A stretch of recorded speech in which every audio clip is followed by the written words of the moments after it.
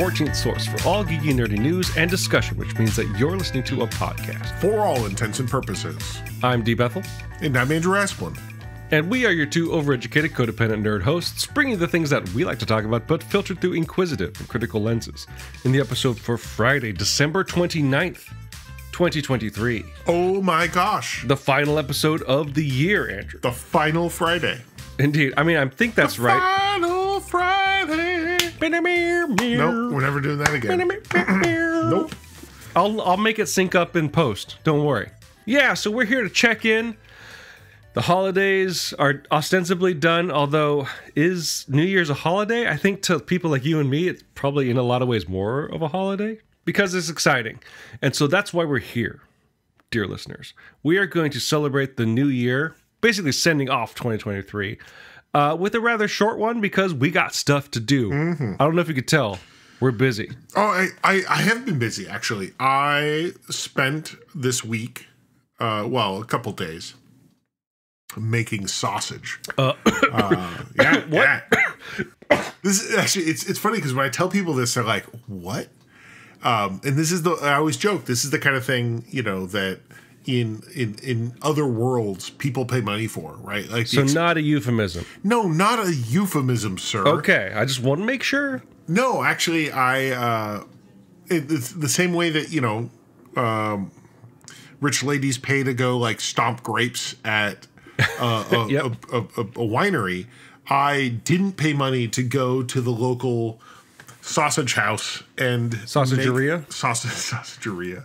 Is that's totally the name of it? Yep, that's a town in California, I think. It is. Yeah. But anyway, so yeah, this was actually this was my final end of year because I had the week off. I went and made sausage like professionally. Okay, so it was a contained experience, not like, so I was just making sausage at home. Yeah, no, I went to a formal place of business and I put meat into grinders. I put sausage into I stuffed sausage. You packed some membranes. Yeah, I did. Nicely done. Casing. Let's not call it membrane. Oh, good call. Yeah, sorry, my bad. I'm not a sausager. I don't know the language. Although, as ends up, I'm actually really bad at stuffing sausage. What I learned. Take that for what it's worth. But man, I had what a weird. This is. I know this is not geeky and nerdy, although I guess it is. It is. It's for all intents and purposes, Andrew. Have you not understood the show? What a weird experience. I'm so glad that I was allowed to have this experience. Was it like a gift that was given to you? Like, hey. No, this is actually where it ends up when you go to the local German beer hall enough and get to know the head chef and you say like, hey, could I do this? And he's like, absolutely. Come in this day. So how long was the event? Like, how long did it take? The event. Well, how was the experience? So I spent 3 hours one day and about an hour or two another day. So 2 days. Oh, wow. And basically making 75 pounds of sausage. That you got to keep? No. I just made them for other people to enjoy. Oh, look at you. Contributing to the community. I mean, I literally was just, working in a restaurant. And I realized the more I think about it, the more I ponder my experience, I realize how much, it is a bit about, it feels like the guy who's really into beer goes and learns how to brew beer and then wants to brew beer on his own. I'm like, oh, I just did that, but for sausage. There we go. Well, just don't kill people and make sausage out of them, Andrew. That's not what we want here. Oof, big yikes. I'll do my best not to. Thank you. That's all we ask. The important question is, what kind of sausage was it? There were 3 different kinds. Excellent. But the one that I actually mixed and stuffed myself was Kartoffelwurst, potato sausage. Oh, okay. So basically a pork sausage with potato in it. That's cool. Yeah, and I honestly, at this point, at the time of this recording, I've not actually sampled my sausage because it's still in the process of being made. Indeed. I did half of it. But yeah. So how much did you get to go home with? Or did you get to do you get to keep? I mean, I'm supporting a local business. Well, yeah, but there's like there's benefits to doing work, right? Yeah. Unless you got a paycheck. Did you get a paycheck? So I will be bringing some home, undisclosed amount. That is to say, I don't know how much. Okay, there we go. Andrew doesn't ask the hard questions. He's just here to pack the sausage. Yeah. Anyway, that's a fun diversion I thought I'd share. And much like a sausage, we pack a lot into a year. But we wanted to spend today just kind of reminiscing on, as we did last year, kind of like, not like doing rankings or doing lists or anything like that, but just kind of like out of everything, in terms of nerdy, geeky stuff, the stuff we kind of cover. What does 2023 in hindsight kind of mean to you? What's the thing that stood out, like either a game, a movie, a show, or an activity, or a type of thing? There's no limits here. And just kind of go like, well, in hindsight, what is, as a nerd and geek, what is 2023 going to be defined by? And so Andrew and I have taken some time to consider our answers, and we are going to share them with you. And Andrew, what did you come up with in terms of what will 2023 be in your memory? So it's funny because when we started this, we pre-talked it, and I thought like, oh man, fishing games. That's the thing, that like the weird thing this year of like really good games about fishing that came out. But I don't actually think that's the thing that will be the post for me in 2023. The thing that I will remember this year for, and that is whatever the hell is happening with D&D. Oh, interesting. Dungeons and Dragons. Right. Like the idea that this was the year that really saw Wizards of the Coast politely fuck up the brand in a really, like glamorous ways repeatedly, to the point where it spawned an entire like community of people doing not D&D in various flavors. I can think of a couple ways. Yeah. Let's run through them. Like, what are the sort of the spark points for you? Well, the big one was, are they getting rid of the OGL? Do they want to try to control the game, the rule set? That was a huge one. That's the one that caused all these other, games to basically be born. But also similarly, some of their struggles, #struggles, with AI art, which keeps happening for them. And using copyrighted art. Right? Remember their movie, one of the posters for the movie? Oh, right. He's just using someone else's art. Paizo's art, in fact. There we go. And yeah, the AI art issue with one of their books. Right. And then most recently, I mean, this isn't necessarily a D&D issue, but definitely a Hasbro issue of letting a bunch of people go. Right. And then the fact that, like, despite all the ostensible success of the brand, they cut, like, some crazy percentage of their employees. So to me, it's this weird year where, like, I'm like, oh, I play role-playing games. I don't play D&D, but I really wonder, like, is this the year, like, D&D shits the bed? Or was this the year that, like, really D&D shit the bed? Because that's quite a stack of dominoes, really. Well, and to the point where people still are talking about what is the plan going forward? Like, what is D&D going forward? I don't know. I mean, no one knows. It had some success. Although not financially necessarily successful, the movie was fine. Yeah. Good movie. Baldur's Gate 3 is ostensibly a D&D related event, right? And that's done gangbusters. Yeah. Not only selling well, but also cleaning up at awards and critical reception. Right. So a couple of wins, but I think you're right. Like, lining that up against the serious fumbles is pretty damning. Have they made any announcements? Because what's the current edition they're on of D&D? Well, 5th edition, although next year will be the release of, well, what was at one point one D&D, at one point was called, I forget the whole permutations, but basically to kind of celebrate the 50th anniversary, they're going to release a new rule book or new set of rule books, okay. Which they want it to be like, oh, it's still the same D&D. And that's also been part of the weird process where they're like, oh, here's what we're thinking about doing to update the rule set. And somehow, I mean, talking to people that play D&D, they're kind of shocked that it seems like they're just going back to more of the same. Have they been piloting this new rule system like they've done with previous editions? Yeah, they have like whatever play tests and stuff, and some of it like people are like, oh, that seems really cool, but then they go back to like, well, actually, let's just do this thing that looks like the old thing. Right. I thought you might be saying they might be doing like what was it World of Warcraft did recently to appease its old fans. World of Warcraft Vanilla, I think it's called, where it's like, remember when it was small and bad? I've never played World of Warcraft. Right. I'm not judging. But they're like, hey, people that played it a long time ago and still want the old version, here you go. I guess it was like, oh no, here's D&D, here's OG D&D, and it's all like just grinding. Well, actually, they did that years ago. That was done in like, what, 2015? And really re-release it with all the same kind of bad illustrations in those original books and stuff like that. They should do that. Yeah, they already did.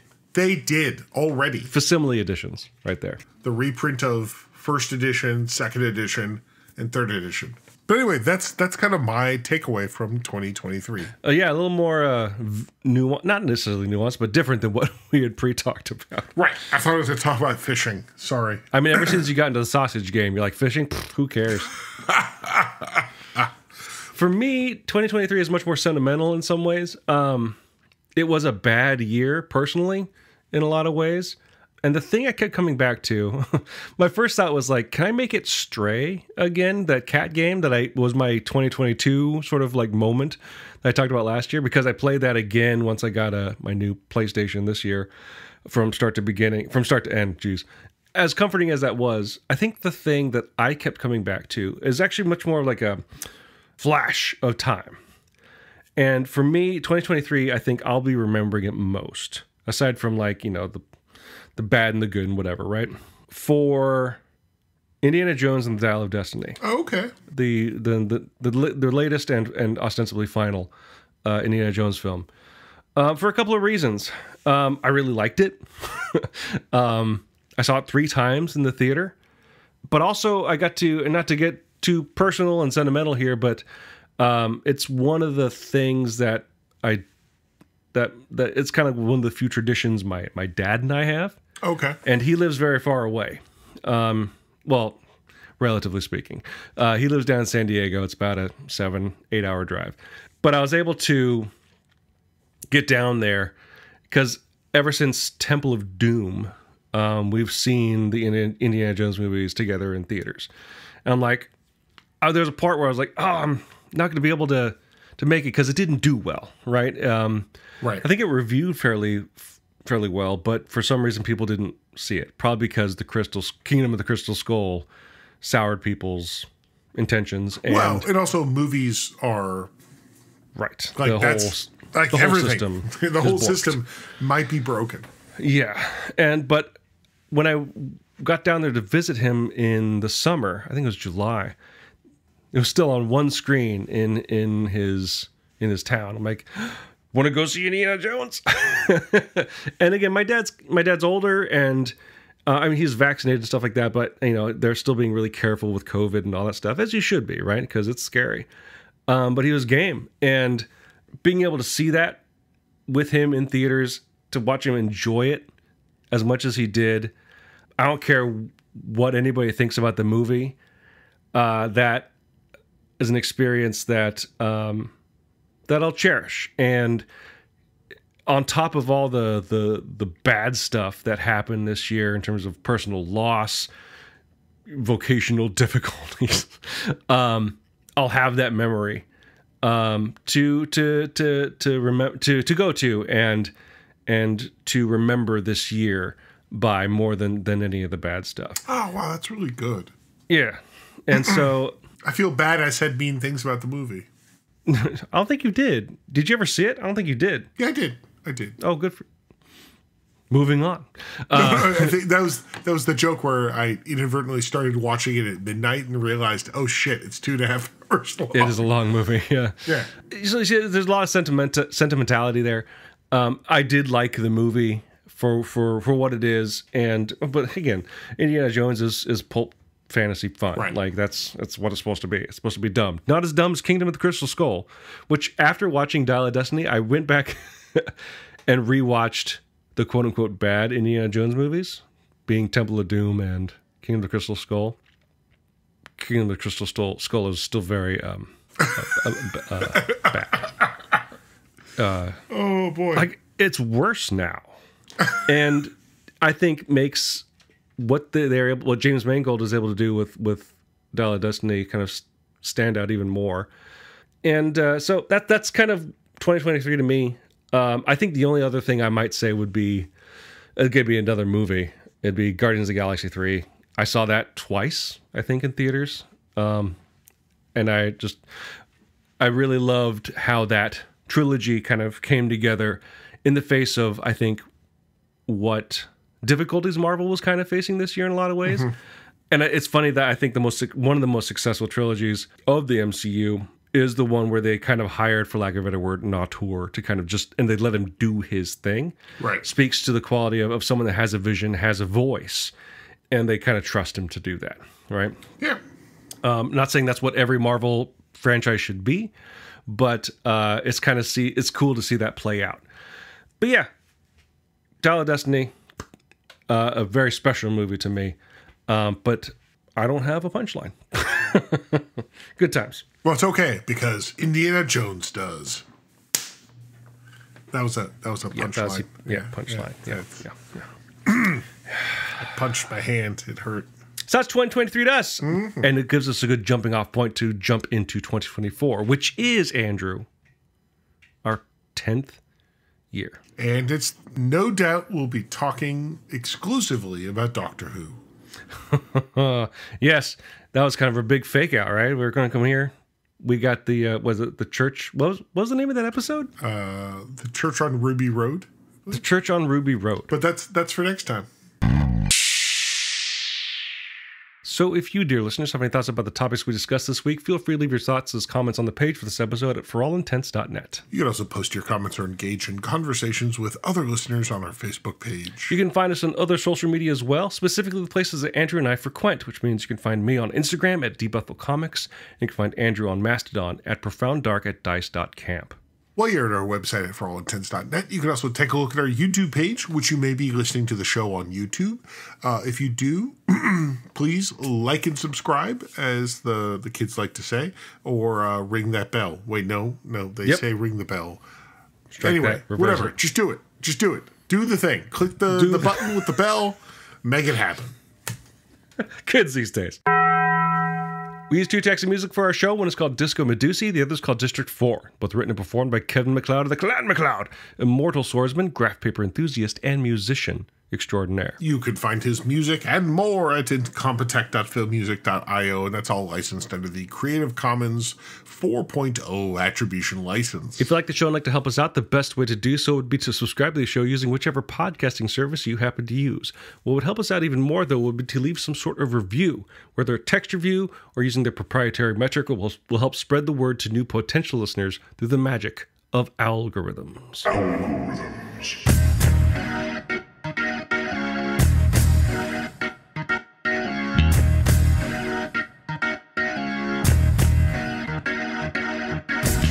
I saw on, I forget which social media it was, someone had created a thread of, I guess every year Lucasfilm did like Christmas cards. Specifically Christmas cards or holiday cards, I guess, as the years went on. And they kind of posted there were some gaps. But it was usually like Star Wars. And then it came into 2022, I think. That makes the most sense, actually. And it was like, oh, we got The Mandalorian, of course. We got Star Wars. We got Indiana Jones. And they put Willow on there. I'm like, before you erased that poor motherfucker from existence. Before you disappeared it, yeah. Rude. I just got to get my one more Willow apology in there before 2024 drops in, Andrew. Anything you're looking forward to specifically in 2024, or just continued existence and hopefully more joy than before? Yeah, we'll see. I have no big plans. I have no big expectations. You know, we'll see what happens. I have some big expectations, and those expectations are in the form of Shudigatwa as the Doctor. Oh, that's a good point. Good point. Spring. We didn't get official date, I think, but we got a time. They said spring 2024. So between 4 and 5 months, I'm guessing, is what we're looking at. Yeah. So that's fine. You just keep watching The Church at Ruby Road over and over again. So until you watch a beloved show over and over again, dear listeners, and until 2024, I'm D. Bethel. And I'm Andrew Asplund. And for all intents and purposes, that was a podcast.